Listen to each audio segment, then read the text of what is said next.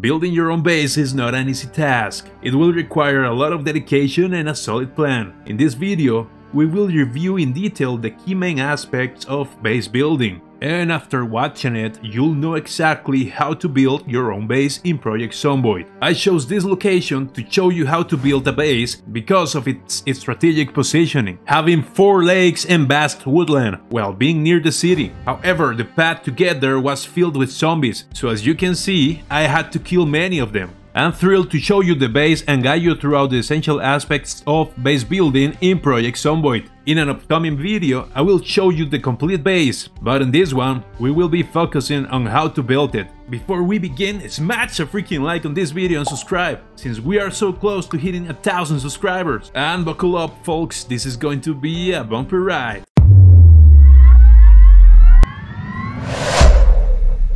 As a new survivor in the city, your first task is to secure a temporary base to call home. But this isn't just any ordinary shelter. It's a place where you'll be able to gather the essential tools and items you'll need for survival. The list of items might seem daunting at first, but with these tools you will be equipped to tackle the challenge of building your own base. You will need a knife, an axe, a hammer, a screwdriver, a ball-peen hammer, a pipe wrench, a crowbar, a saw, a sledgehammer, and all the nails you can get.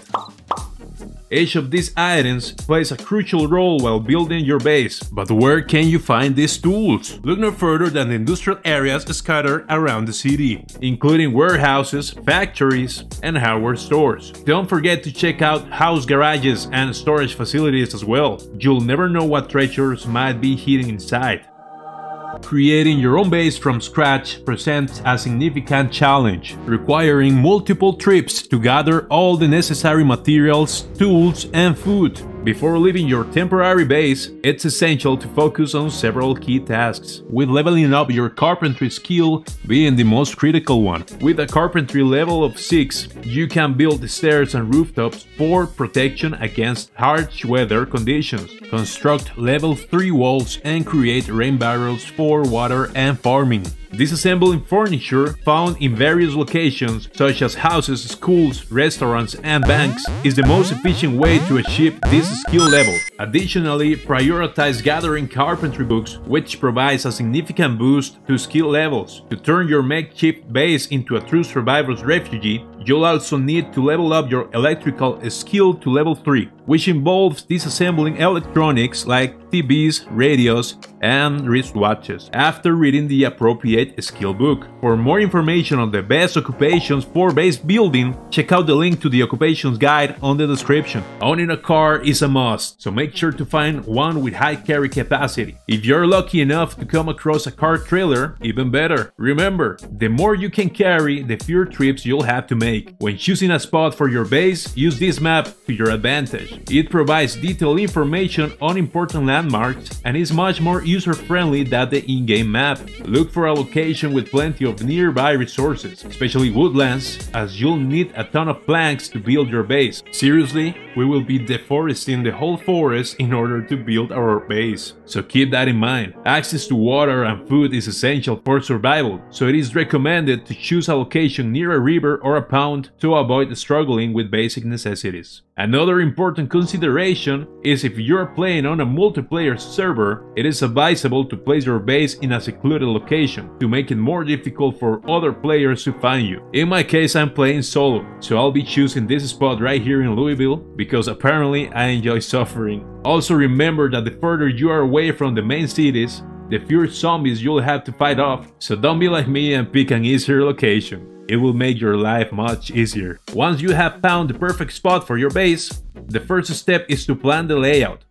Right-click on the ground with the appropriate tools on your inventory to access the carpentry modules. Here you can construct anything you need, from doors and walls to chairs and beds. If you have a layout already, I suggest starting with the wall foundations to get a better idea of what the final product will look like. However, if you're feeling creative and want to experiment with unique layouts, begin with the flooring. This is cheaper than building wall frames, so if you make a mistake, you won't lose as many materials. To build a wooden wall frame, first open the carpentry option drop-down menu and select wall. Then choose the wooden wall frame option, while having all the necessary materials and tools. Next, hover your mouse over the spot where you want to lay the foundation and click to start the building process. With this foundation set, right-click on the wooden wall frame to access a new drop-down menu offering options for building either wooden walls or windows, which can be further improved depending on your carpentry skill levels. Since planks and logs are heavy, consider installing a mod that allows you to use carts and trolleys to increase your carrying capacity. I'll leave a link to the mod in the description below for you to download.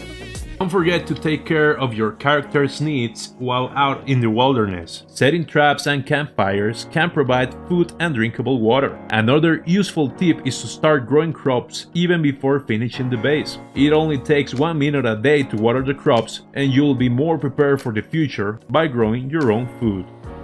Building door frames and wooden doors can be started once all walls and floors are set. However, the latter requires doorknobs and door hinges, so it is recommended to collect plenty of those items while leveling carpentry back in the city. It is important not to build windows on the first floors, as zombies are attracted to them like bees to honey. Instead, you can build your windows on the second floor to be more secure. Another tip is to build wooden floors on the water, which allow you to expand the limits of your base and come up with many different ideas that wouldn't be possible otherwise. I placed the stairs in that spot to access the rooftop and build wooden floors that function as ceilings for the base. I also built these spaces right here and there, and later in the video I will explain why this is extremely important. Now that the foundations are all set, it's time to decorate the base. I don't want you to live in a shack for the rest of your days in the apocalypse. It's time to head back to the city. This is the part where you can really get creative, since you have the whole city to choose from and pick the furniture that best suits your base. With the pickup option, you can grab flooring from any location you choose. But keep in mind that the higher your carpentry skill, the less likely you are to break the tiles. Make sure you have a crowbar for tiles, a knife for carpets, and a hammer for parquet. This option also lets you pick up almost any furniture you can imagine, such as fridges, ovens, TVs, lamps, and even windows and curtains.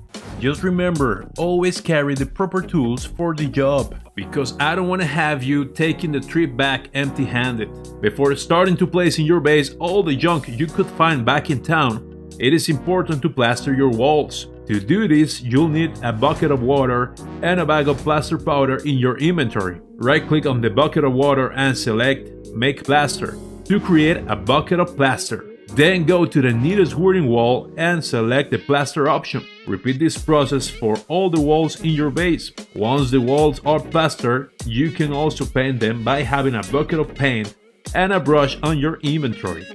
It's time to put your electrical skills to use and decorate your base. Install the oven in the kitchen, set up lights in every room, and arrange your furniture in a cool way. Don't forget to install the windows and curtains you pick up earlier, and if you find a sink, you can install it on top of any counters. Also, that place we mentioned earlier in the second floor serves as a placeholder for rain collectors, which can be crafted with planks, nails, and garbage bags. In case you missed it, the rain collector goes one tile above the water tap. Once it's set up, head over to the sink, hit right click and select the plumb sink option. After that, the water from the rain collector will be redirected to your sink and you'll have a running source of clean water in your base. To get your generator up and running, grab the How to Use Generators Mac from libraries, schools, or houses. Then right-click on the generator, hit Connect Generator, add some gas, and voila! You've got electricity for your base. Don't forget to build a fence around your base to keep those zombies out.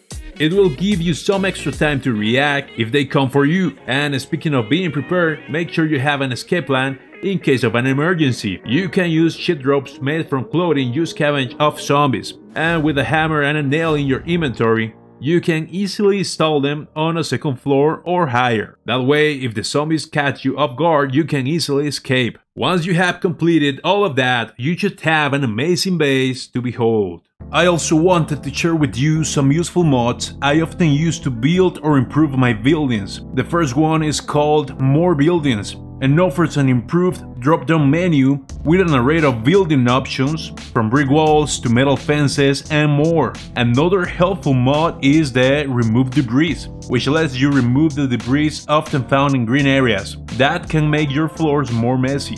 And there's also Clean Dirt, which allows you to clean walls and floors for a spotless finish, especially useful if you're improving a pre-built facility.